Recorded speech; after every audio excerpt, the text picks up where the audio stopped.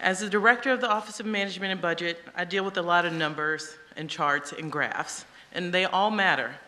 But that's not ultimately what budgets are about. Budgets are value statements. They're about the kind of country we want to be and the type of future we want to leave our kids.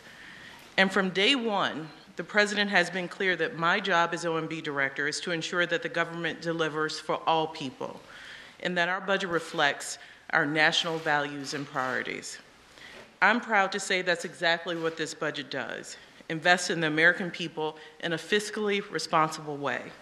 This budget will help ensure that prosperity is broadly shared, that we continue growing the economy from the bottom up and the middle out, that we make sure it works for working Americans who've been left out and left behind, who haven't benefited from the economic progress they helped make possible, that we are prepared to meet the full range of challenges and opportunities ahead of us.